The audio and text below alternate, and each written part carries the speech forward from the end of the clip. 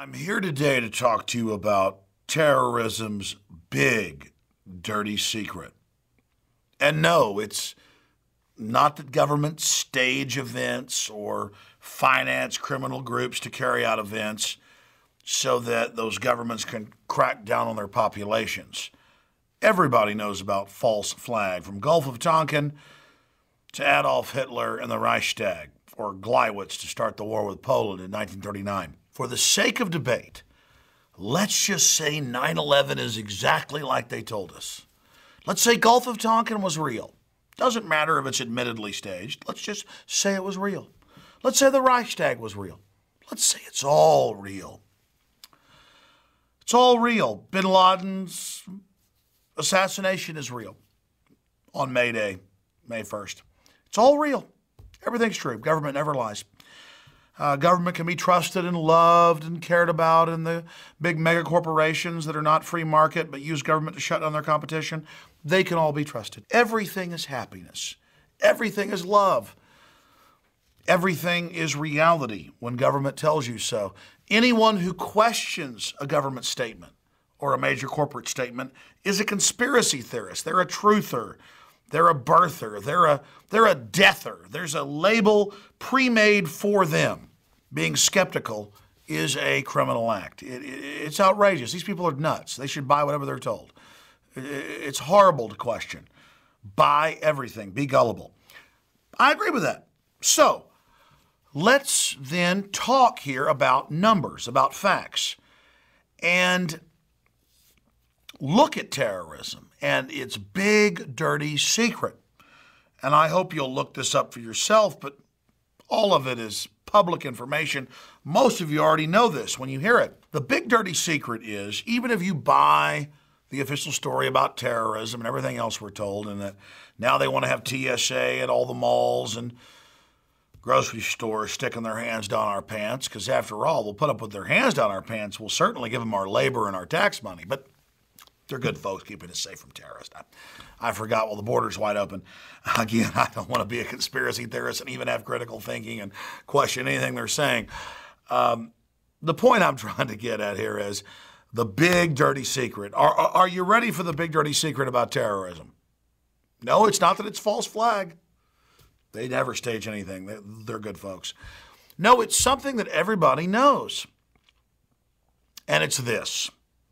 They hype the living daylights out of it. Let's say it's real. On average, less than 20 Americans die a year from terrorism. But the media hypes it up with all this fear, and look at them, and this hatred and this tribalism, the outsider, and it's used as a distraction from the imploding economy, the illegal wars, all the things that are happening. No one can deny that. I looked it up. On average, over 100 people die a year of honeybee stings from allergic reaction. Hundreds and hundreds die of peanut allergy. Hundreds more of wasp stings.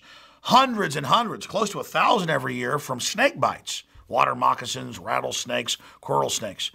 Do you see big terror announcements, the fear, a rattlesnake with a Bin Laden beard and a turban? We've got to invade all these countries and go after all these nations because these snakes are killing close to 1,000 people a year.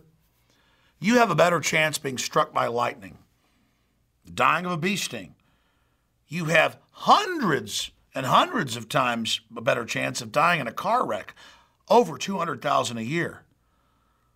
Tens of thousands dying from hitting their head in the shower or on the pool. But do they hype it all up? Government cares so much about you. Here's the big secret, the big hoax. Government tells you, man, the government's job is keeping you safe. And we care so much that we're spying on all of you and watching you. And we get the Homeland Security documents, and almost all the spies are focused on gun owners, conservatives, libertarians, landowners, independent people that don't want to be part of the collectivist hive Borg. And so the big dirty secret is it's all a big hoax. If they're actually worried about deaths, they'd be concerned about the over 200,000 deaths a year from faulty prescription drugs, the 300+ thousand deaths from mistakes at the hospital, The list goes on and on. No, they don't give a rat's behind about you and your family. They use really junior high or even childish boogeyman parables about scary men in turbans who want to kill you if you don't give your rights up and accept all these new wars. It's so elementary. Since when did land of the free, home of the brave become a shaking, cowering, Ren and Stimpy chihuahua afraid of the boogeyman? Since when did we say, take all my rights, keep me safe? Since when? And statistically, in the World Almanac, terrorism deaths for U.S. citizens is way down at the bottom. More people die when they plug in their coffee maker and the tile's wet and they get electrocuted. More people die when a bumblebee stings them. But we've got to change our whole way of life and endless hype and all the hysteria for something that is a vapor, an apparition, a delusion. They are creating irrational fears, and that's the big hoax. That's the big dirty lie. To have us fleeing over the edge of a cliff, running from an enemy that doesn't exist. You know, the British hunt pheasant by having their servants beat the bushes, bang on pots and pans and a wedge, and drive the pheasants out of the woods towards their palatial lords, hunting them with 12-gauge shotguns. And that's what bin Laden and all the rest of it is. The threat isn't bin Laden. The threat isn't Amr al-Awlaki when he's not hanging out at the CIA. The threat is the beaters, beating the bushes. That's the terrorists. So in a way, they are the threat.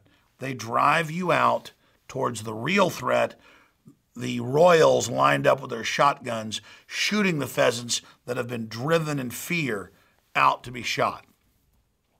The wicked fleeth when none pursueth. That's always one of my favorite Bible quotes, and I didn't steal that from True Grit. It's been one of my favorite quotes for years, but I'm glad they used it. So you've been given the big dirty secret. And it's right there for you to go find out for yourself. You've got hundreds of times better chance dying in car wrecks. We still drive cars every day. We still accept the risk. Hundreds of times a better chance dying of bad drug interactions. You still take the prescription drugs. Many, many times better chance of dying from a bumblebee or a wasp or a honeybee. So why do you have this irrational fear?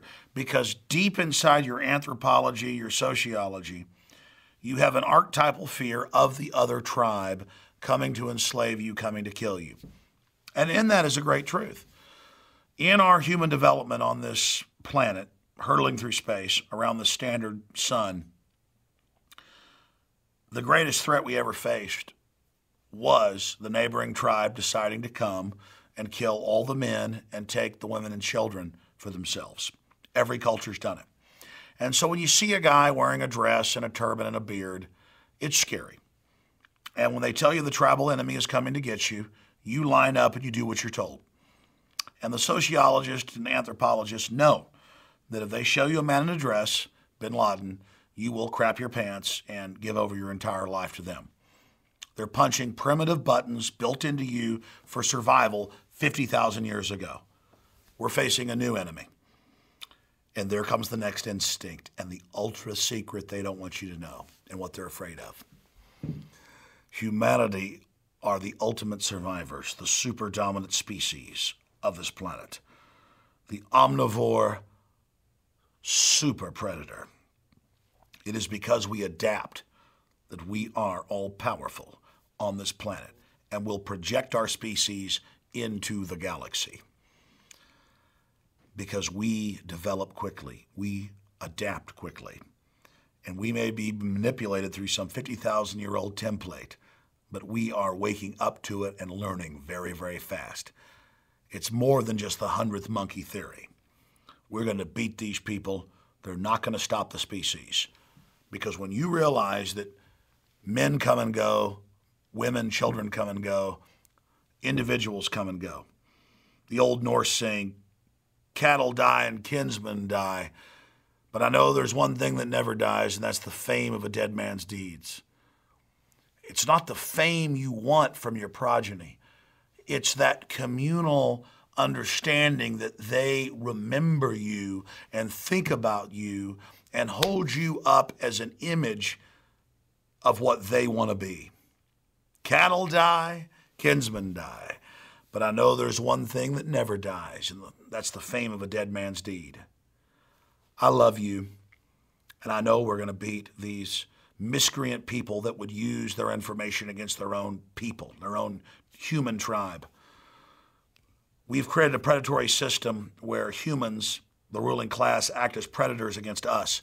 They're not hunting wild bison or boar or wild elephant, mastodon, woolly mammoth, cave bear, saber-toothed tiger. They're hunting us. I want to take that tectonic fury that is humanity and turn it to mathematics, science, history, learning, human dimension. I want our numbers to swell. I want to people the known universe. I want thousands of years from now, our incredible progeny that will be gods compared to what we are today, to look back at us, their vestigial ancestors, and appreciate that the better part of our species won the day. I'm Alex Jones. This is the InfoWar. Visit Infowars.com and PrisonPlanet.com. When you're on the site, you can also tune in 24 hours a day to my daily radio broadcast. There's also a free iPhone app to listen to the syndicated radio show when and where you want.